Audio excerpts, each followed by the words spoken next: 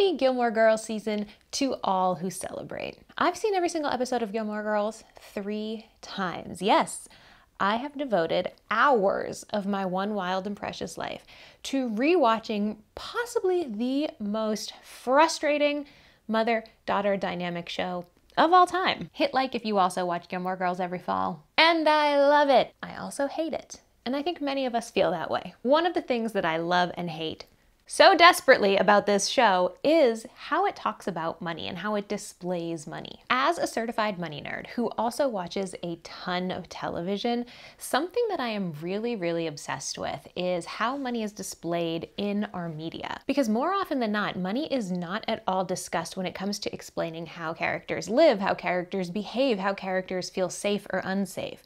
But that's not true in Gilmore Girls. Money is a central theme throughout the show. And I really appreciate that because very few shows make money so central to their plot. Gilmore Girls is much more transparent than most shows about money and how it impacts the characters. But it's also deeply insane about money, and it's very frustrating about money. So let's talk about it.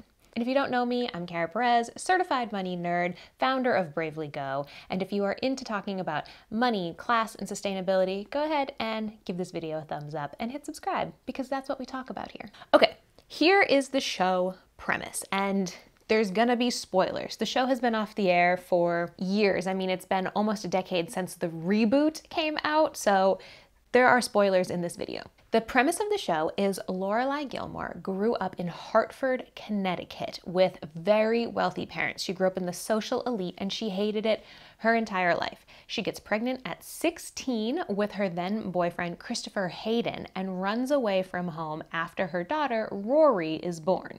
Lorelai goes to work at an inn about 30 miles away from her parents and works her way up from maid to running the inn. She is the inn manager.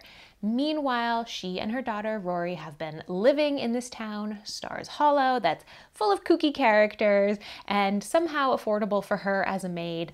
And she and Rory are best friends. When the show starts, Lorelai is 32 and Rory is 16. Lorelai has a frosty relationship with her parents, whom she never liked, still in Hartford. And the show revolves around the relationship between all of the Gilmores. The show also revolves around how money plays out between the characters. Lorelai's parents, Richard and Emily, are very wealthy. Lorelai is presented as sort of a working class hero because she ran away from that snooty elitist world and provided for herself. You know, she started as a maid, she worked her way up, she's not too good for hard work, and she knows what it means to put in the hours. And now here she has this daughter, Rory, who is beautiful and gifted and special.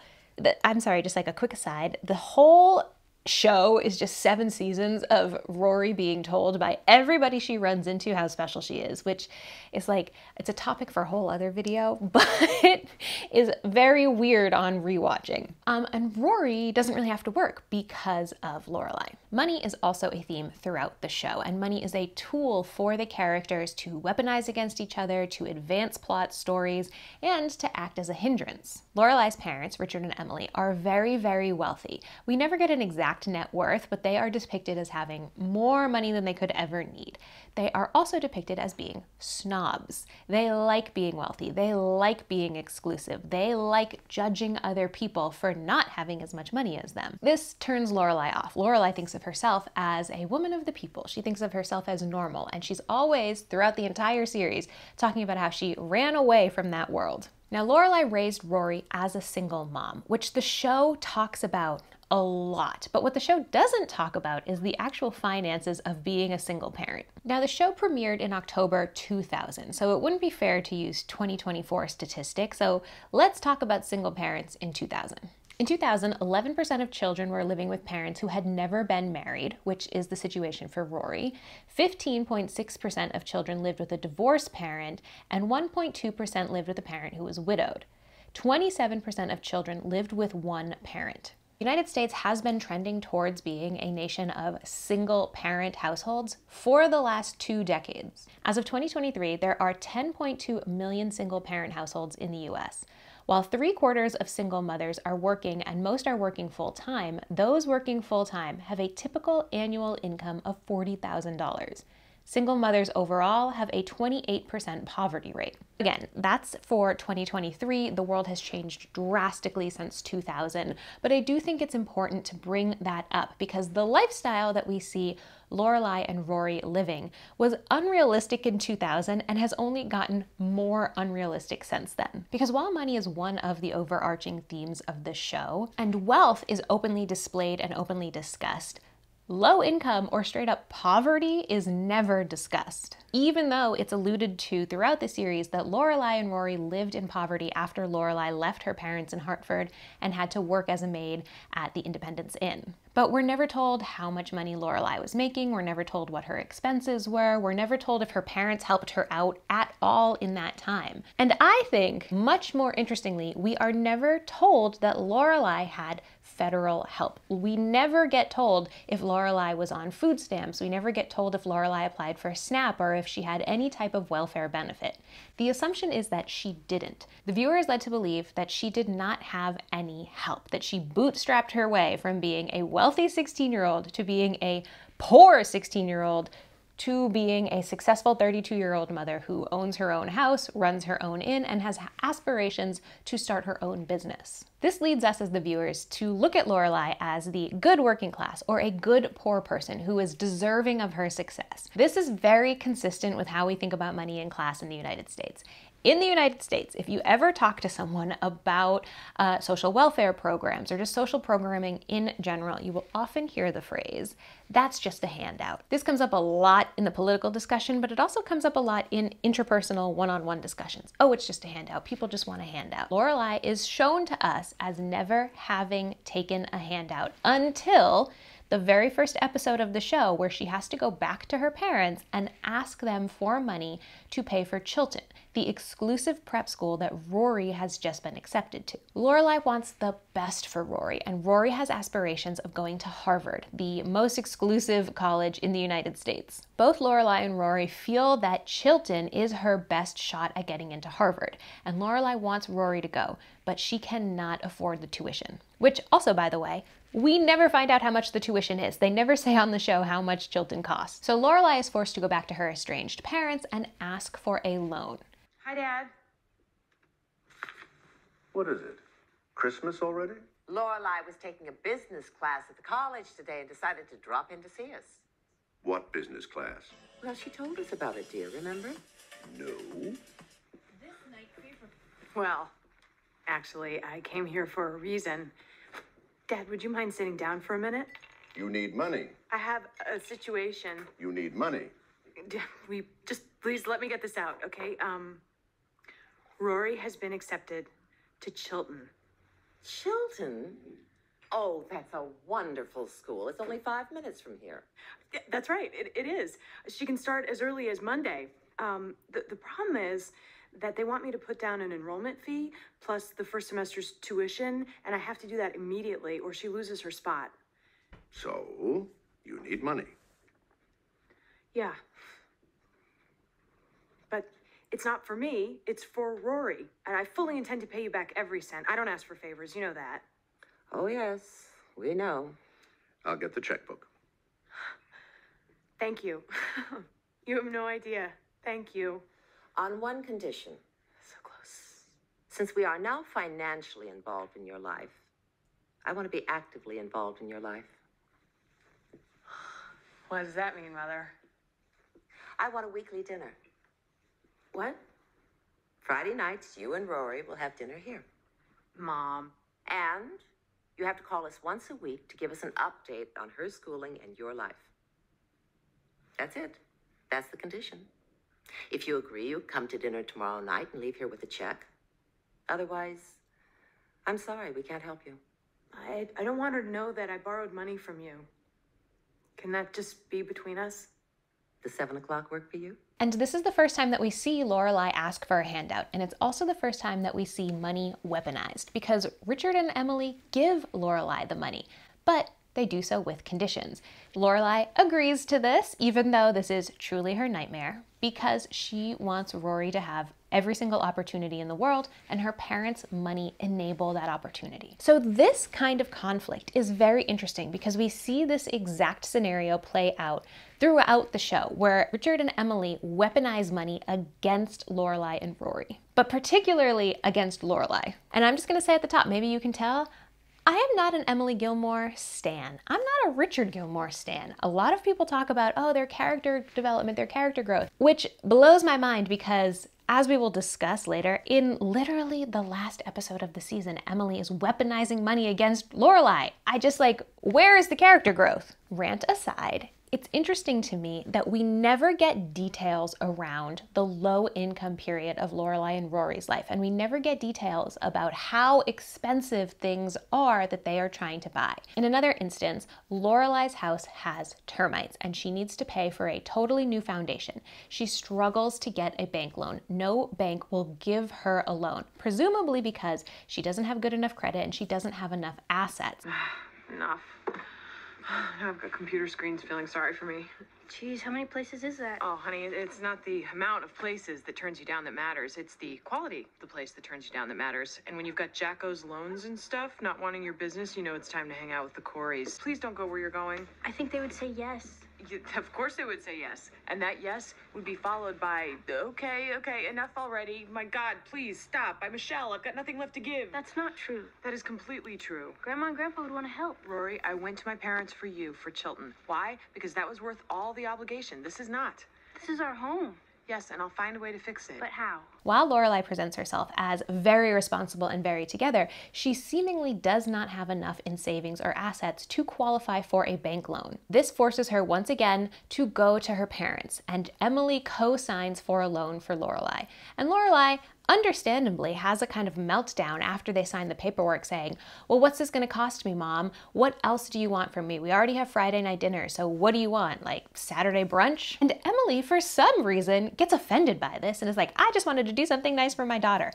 As if she hasn't already weaponized money against Lorelai. I mean, Lorelai brings up Friday night dinners because that was Emily's idea. She tethered her daughter to herself via money. Now, the town that Lorelai takes Rory to is called Stars Hollow, and the town and the characters who live in the town are a huge part of the series and a huge part of the reason that the series has retained such popularity. What I find very interesting is how money is discussed among the townspeople, because Stars Hollow is depicted as a sleepy little Connecticut town where everybody knows each other. It's extremely walkable. It's affordable enough that Lorelai, at some point in her journey from maid to inn manager, was able to buy a house on her own as a single, unmarried mom. And it's also a place that has every single store you could want. There's an ice cream shop, there's a bookstore, there's the library, there's Gypsy's auto shop, there is Al's Pancake World, there's Luke's Diner. I mean, there's everything that you could want in this town. But there are only rare mentions of how the people who live in Stars Hollow afford their life.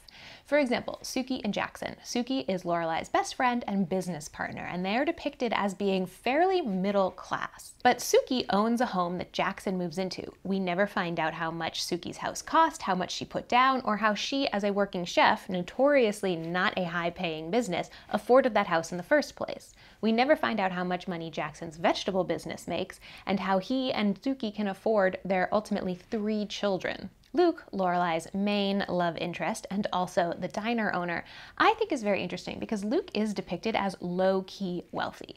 He's not flashy. He wears his backwards baseball cap, he wears his flannel, but throughout the series, he is shown as having any amount of money that he wants. Anytime Luke needs money, he has money. Luke never needs to ask for money from anyone else. Luke is able to give Lorelai a $30,000 loan, which we never see get paid back. Luke is also able to redesign and rebuild his apartment above the diner. He's able to expand it when Jess moves in. Luke just has money at his disposal, but we're never really told how profitable the diner is, and we're not really ever told how much money he has in savings.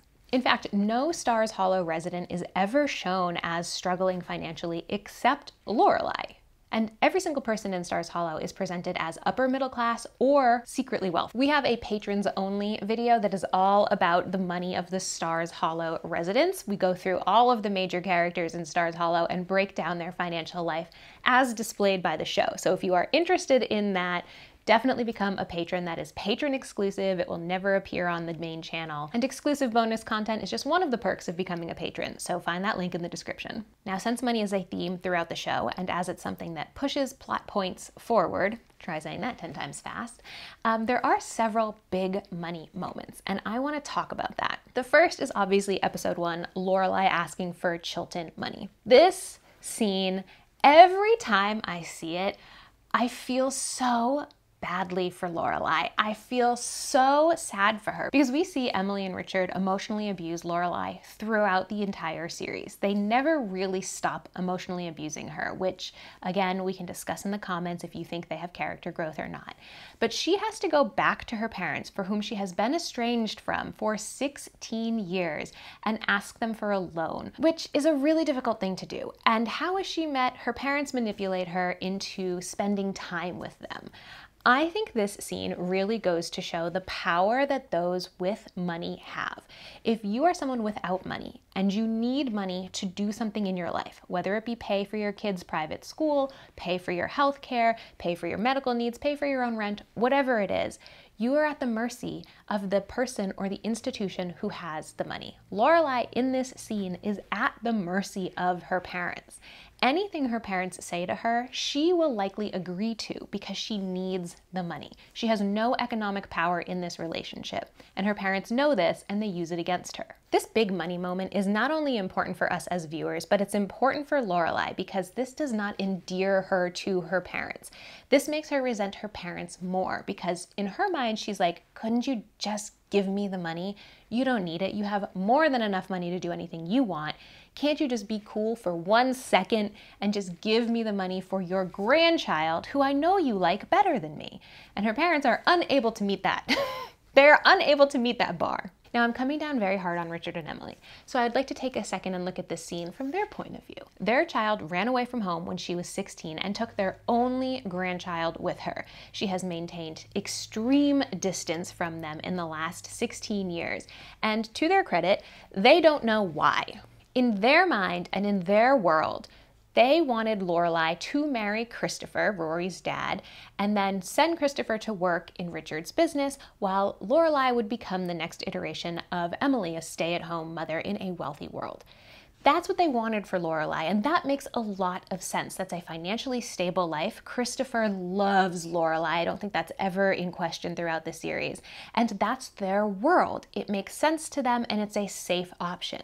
Lorelai never wanted that, and that's something that Emily and Richard never come to understand. They can't understand why Lorelai rejected them and their world so thoroughly, and they're hurt by that.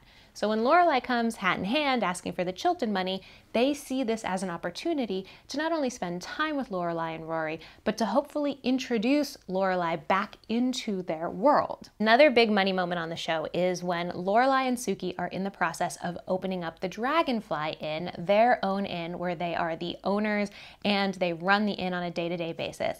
And they are rebuilding this building like from the ground up. They have put in all their own savings. They have like begged, borrowed, and stolen to try and put as much money into this, and they're still short on money. Lorelai has an absolute breakdown because she is running herself ragged, trying to manage the construction at the inn, trying to manage the promotion of the inn. Sookie has just had a baby and she's MIA, and Lorelai and Rory have not been able to connect for a while, so Lorelai's missing her best friend. In this scene, Lorelai is sitting sobbing and she asks Luke for $30,000. Failing, and I can't handle it. I just spend every minute running around and working and thinking, and I thought I would have help, but Sookie has Davy and Michelle has Celine, and I can't do it all by myself. And I don't even have time to see my kid, and hell, forget see her, just even talk to her, and I miss her, and I sat there at my parents' house just listening to my grandmother basically call me a charity case, and I couldn't even argue with her. I couldn't even say anything because I'm running out of money and I don't know what to do about it. And I was gonna ask you for $30,000 at dinner tonight.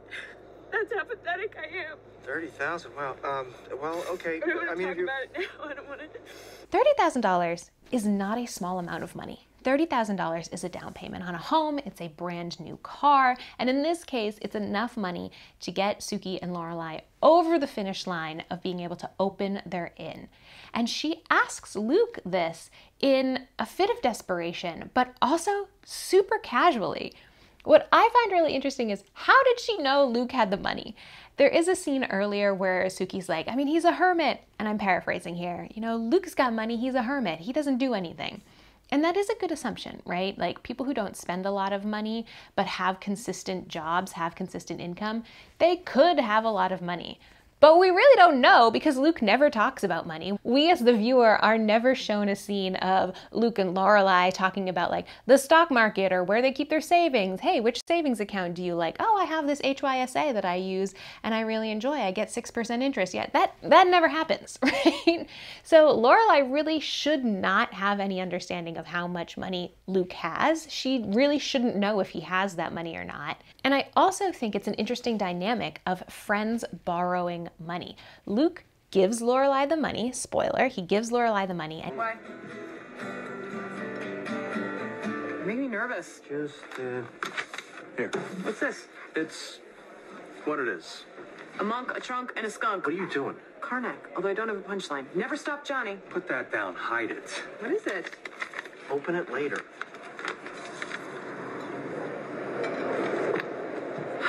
A check to me for $30,000. Look, this is the money I was going to ask you for. And you did ask, and there it is. But I didn't. Not officially. I blubbered an amount to you, and we didn't get to talk about a repayment schedule. It's okay. Or interest or collateral. I had charts and projections. I wanted to take you out to a nice dinner. So send me a honey baked ham. But this is wrong. This is not how you do these things. I don't know how to do these things. Will you just take the money? I'm sorry. You at least have to go over the basics. I don't want to read that. Well, I'm not leaving until you read this napkin. Fine. Okay, that's okay. That's too much. That's sufficient. Okay, but what about this? Nicole! Hey, I thought we were riding and sliding. What about Nicole? Well, I need to know her role. There is none. Luke, if it's joint money, then I should acknowledge that and thank her the next time I see her. Because... You're not going to see her now. Can we just stop talking about this whole thing? Okay. But I insist on typing up something legal and binding for this loan. Okay. I really just don't want to talk about this anymore. Okay. We'll dot the I's and cross the T's another day. Yes, we'll cross and dot. Okay, I just have to write down one more thing. What? What is so important now? You're welcome. to her credit, Lorelai wants to discuss an interest rate and payback terms, and she wants to make sure that Luke is comfortable with the details of the loan. Whereas Luke is shown as being like, I don't want to talk about this, this is not important, like, you'll pay me back, I trust you. And Lorelai's like, can we get it down on paper? I think this is a really interesting dynamic to display on TV because commonly in the personal finance world, you are told never lend money you can't afford to lose, and also never lend money to friends and family because it complicates the dynamic of people that you see every day and that you love. Lorelai goes to Luke's diner every single day. Honestly, I don't know how much money Lorelai spent at Luke's diner, but I want to say over the 7 seasons and over the years that she was going while Rory was under 16, it's likely $30,000. I mean, really and truly, she's at that diner at least once a day, often twice a day. Is it possible for her to have spent $30,000 in, let's say, 12 years? Let's say in the first 4 years of Rory's life, she wasn't going out very much. But let's say over the last 12 years, plus the 7 years of the show, could she have spent $30,000?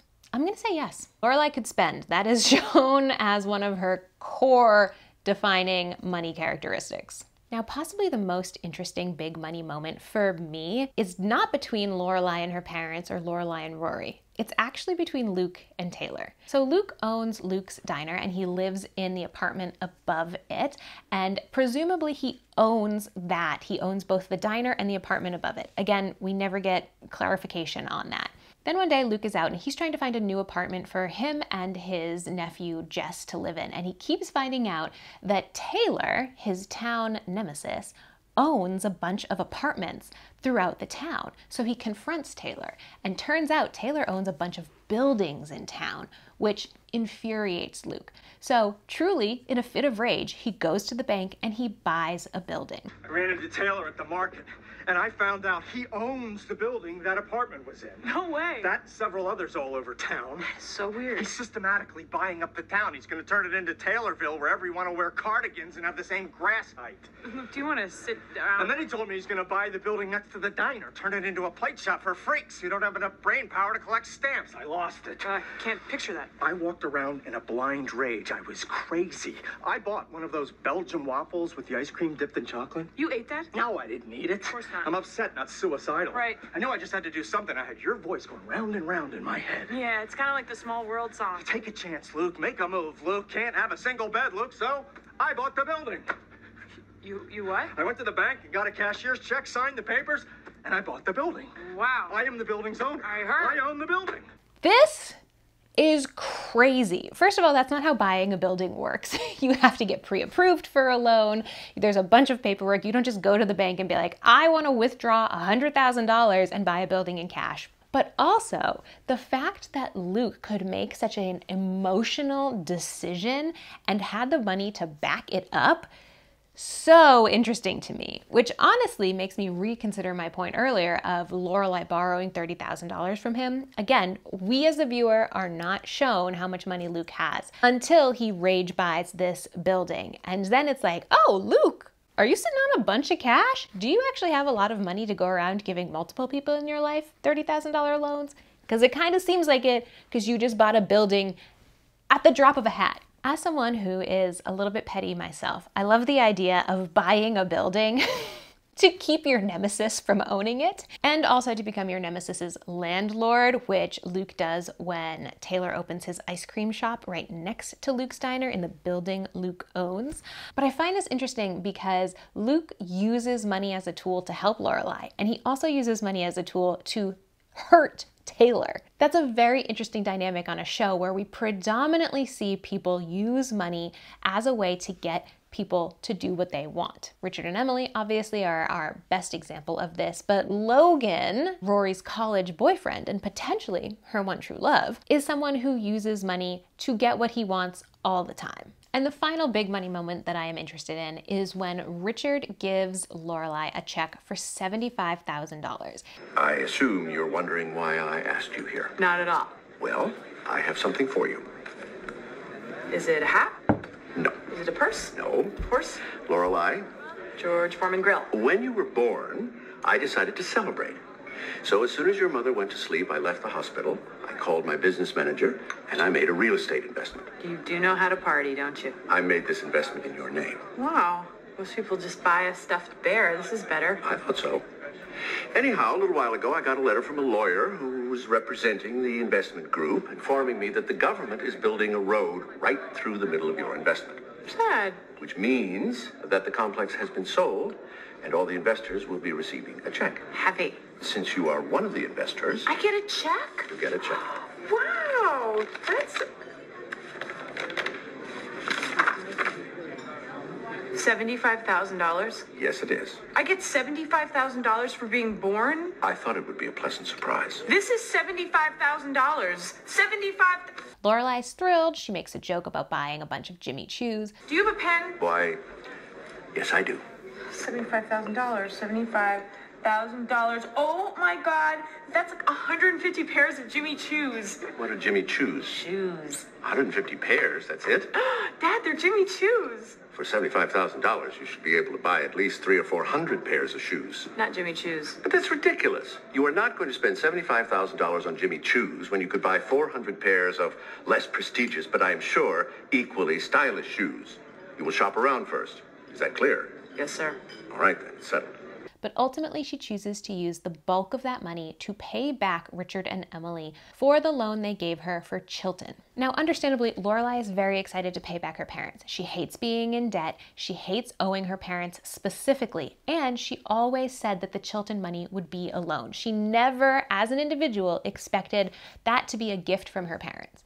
But the way that Emily reacts to Lorelai paying back the Chilton money is, in my opinion, super unhinged because I am a certified Emily Gilmore hater, but it also plays into this dynamic between the three of them. Richard made the investment and gave Lorelai the money without telling Emily. Richard keeps a lot of information from Emily. Richard is never 100% transparent with Emily. When Lorelai tells them she is paying them back, she does so at their house to the both of them. And Richard gets angry at Lorelai for revealing that he gave her that money. He says, "I told you to keep it a secret." And Lorelai says, "No, you didn't," which is true. He never told her that. But he's mad at Lorelai. Emily is mad at Lorelai, and Emily is also mad at Richard because Emily sees money as a tool to control people, and now she no longer has the debt, the Chilton debt, to hang over Lorelai's head and say, "You owe me. You have to come to Friday night dinners because you owe me."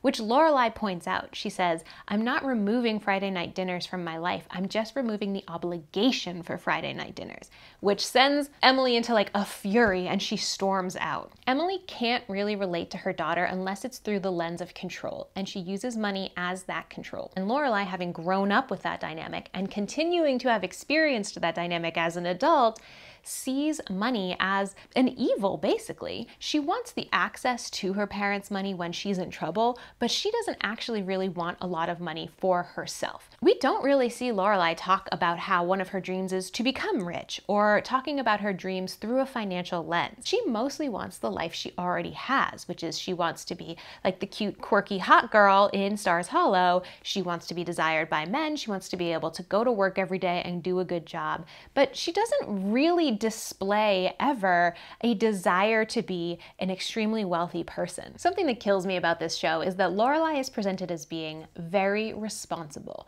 especially in earlier seasons. Lorelai is depicted as someone who has her life together. She's paying her bills on time, she's providing for her kids, she's an excellent boss, she's really good at her job. But when it comes to the Chilton money, we never get details on how Lorelai planned to pay that back. If Richard hadn't given her that $75,000 check, what was her plan for paying her parents back? We never see Lorelai talking about setting aside money, having a savings account specifically for paying back her parents. And in fact, we see that Lorelai has pretty shoddy financial habits. She eats out for almost every single meal. And while she owns her home, she doesn't seem to have emergency savings for her home, as evidenced by the termite situation. And she shops way too much by her own admission. She loves to shop and she loves to spend money, which as a viewer leaves me with a lot of questions. Predominantly, how do Lorelai and Rory afford their life? Like, as a girly who has been low income, who has had to provide for myself off of $10,000 a year, $12,000 a year, $15,000 a year, I'm like, Lorelai, the numbers are not adding up, girly pop. How do Lorelai and Rory afford the way they eat? They are shown over and over again as eating a ton and eating very unhealthy processed foods. Expensive to slowly rot your insides, isn't it?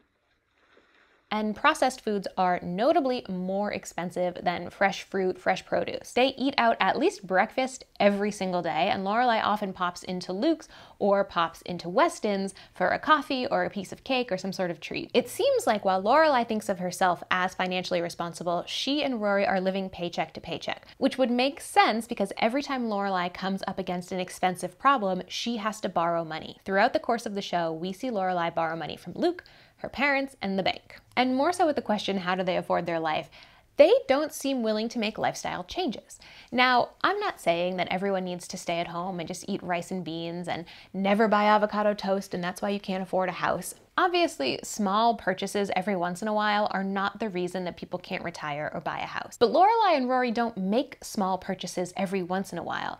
They make small purchases every day throughout the day. And they are seemingly completely unwilling to make lifestyle changes, which is the way that most of us regular working class and middle class people make financial change in our lives. Like, we see Lorelai and Rory eat breakfast out every day. It's easy to say that that's probably $30 between the two of them every single day. $30 a day times 365 days a year is $10,950. It's not house buying money in 2024, but it actually is down payment money in the late 90s. And with Lorelai living her life this way, that's how Rory lives her life, right? That's her main point of inspiration, and that's the main role model that she has. As Rory herself points out throughout the entire show, Lorelai is Rory's hero. But my ultimate inspiration comes from my best friend, the dazzling woman from whom I received my name and my life's blood, Lorelai Gilmore. As she guided me through these incredible 18 years, I don't know if she ever realized that the person I most wanted to be was her. And Rory always seems to have spending money, despite the fact that we never really see Rory work full-time or over the long term. In high school, Rory doesn't have a job. She occasionally works at the Independence Inn for some spare spending money, but she doesn't have a consistent job. When she gets to Yale, she does spend a semester working as a card swiper at the dining hall, but again, we only see her do that for one semester. That's not a long-term job where she's had all 4 years of college. She has an unpaid internship at a newspaper in college, and we do see her work at the bookstore for like 4 seconds in Stars Hollow, where we are shown her actually spending her entire paycheck buying more books. But throughout the show, Rory always has money to go out to eat, to take the bus, to buy coffee, to buy her friends CDs or clothes. Rory always has spending money. And I don't know where it comes from.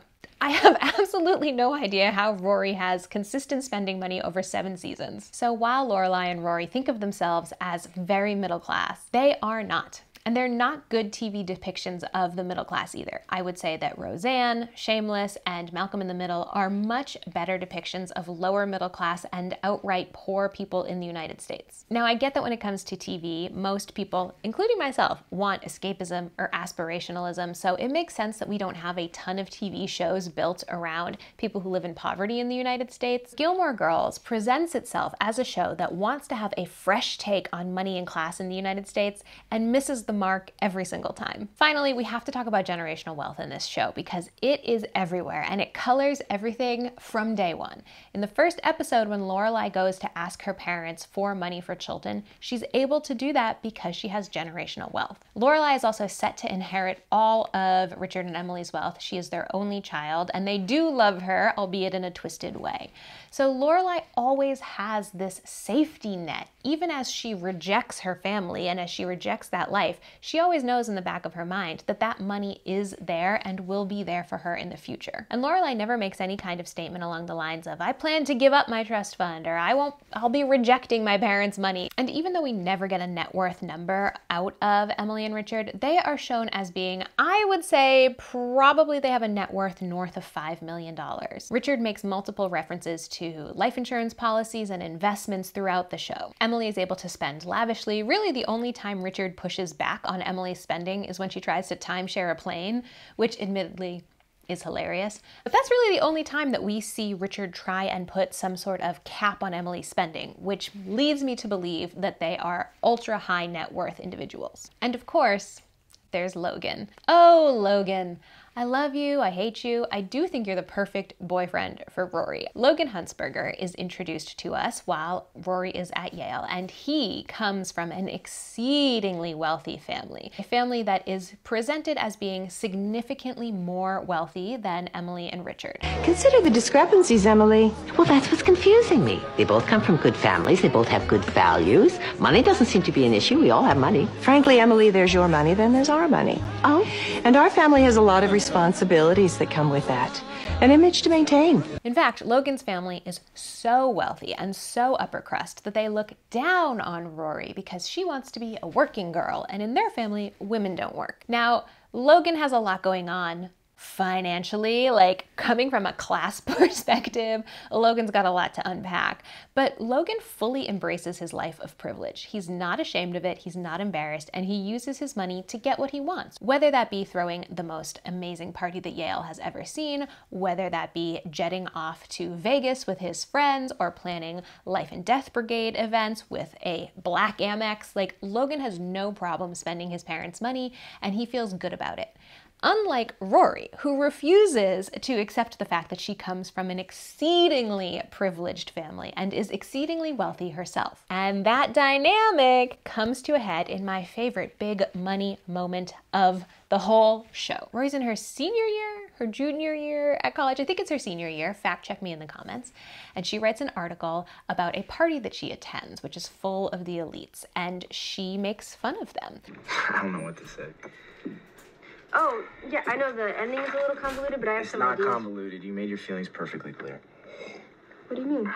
Just that it must have been really hard for you at my party, surrounded by all those people with, how do you put it? You can no more imagine a world without trust funds than a world without water, imported in bubbly, of course. Oh, no, that was meant to be funny. It sounds like it was torturous being stuck there with these overprivileged sons and daughters of somebody who failed to grasp how out of touch they seem to those of us who don't have an errant domestic employee or construction problem on Beef Island. You're mad? You're damn right I'm mad. But you were making fun of these people all night. I was joking. I wasn't standing there judging everyone. I didn't judge everyone. The title of your article is Let Them Drink Cosmos. I was joking around with my girlfriend. I wasn't comparing a whole class of people to Marie Antoinette. I'm so sorry. I really didn't think that this would upset you. You didn't think it would upset me? No, I was just writing. I mean, I was worked up. I was mad at my mom. Maybe that kind of got into the piece somehow. But no, this was meant to be funny. I didn't think you would take it personally. I mean, you're totally different from these people. No, I'm not. And you know what? I don't want to be. Logan. What? I'm a rich trust fund kid. I'm not ashamed of it. No, and you shouldn't be. That's not what I meant. I mean, my point, or the point I was trying to make, was that people use connections to get ahead. Oh, give me a break. You act like making connections is something nefarious. It's not. It's just people meeting people. Well, it's certain people meeting certain people. It's not like anyone's meeting Joe Bus Driver. And you're Joe Bus Driver. Well, no, exactly. I mean, where do you get off acting all morally superior? That is not what I intended to say at all. You clearly think you are. Why? Because you read Ironweed? Because you saw Norma Ray? Okay. Wake up, Rory. Whether you like it or not, you're one of us. You went to prep school. You go to Yale. Your grandparents are building a whole damn astronomy building in your name. That is different, okay? It's not like I live off a $5 million trust fund my parents set up for me. Yeah, well, you're not exactly paying rent either. Screw you, Logan. Oh my God. Every time I rewatch this scene, I'm like, Rory, get your head out of your butt. What are you talking about? When Logan says, well, you're not exactly paying rent. Rory needed to hear it, bro. Rory needed to hear it. This, I think, is the most class-aware moment of the entire show, where someone from the 1% of the 1% says to the 1%, hey, you need to accept the truth about who you are and where you come from, which is the world of privilege and ease. Because Lorelai thinks of herself as working class, and because Rory grew up in Stars Hollow instead of Hartford or New York, she thinks of herself as working class. But the truth is, both of them, Lorelai and Rory, are upper middle class to upper class because of their generational wealth. I mean, Rory has access to 2 trust funds, one from her great-grandmother, one from her parents, and she should have access to the one from her great-grandmother when she's 25, just 3 years after she graduates college. Rory will never, ever, ever have to work for money. She will never be reliant on a paycheck. And really, at no point in her upbringing did Rory have to work for money. Did Rory have to worry about money? Rory has led an incredibly privileged life. And in this argument, Logan points that out. And he's like, yeah, me too, bud. Nothing to be ashamed of.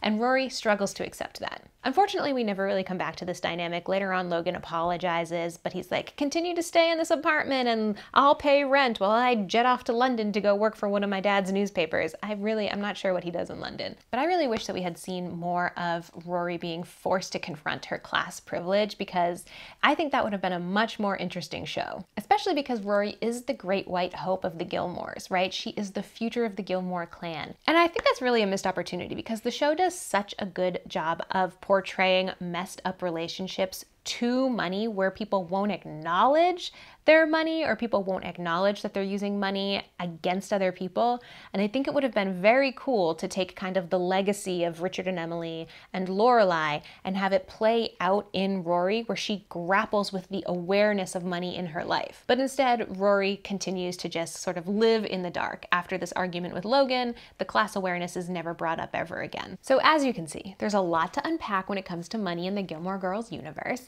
And I know I came down pretty hard on the show at times in this video, and especially Emily, but I love this show in so many ways, and I'm actually so grateful for this depiction of money and class on TV, because it gives viewers a lot to think about. And it does deal with money in a much more upfront way than most of our television shows. I think that's a really important thing for us to have in a country that is as class divided and as economically divided as the United States is. So I am dying to hear from y'all. Let me know, who's your favorite character in Gilmore Girls? Do you also hate Emily Gilmore? Are you an Emily Gilmore fan? What do you think about money in the Gilmore Girls universe? Let me know. Give this video a thumbs up and hit subscribe so you never miss a video.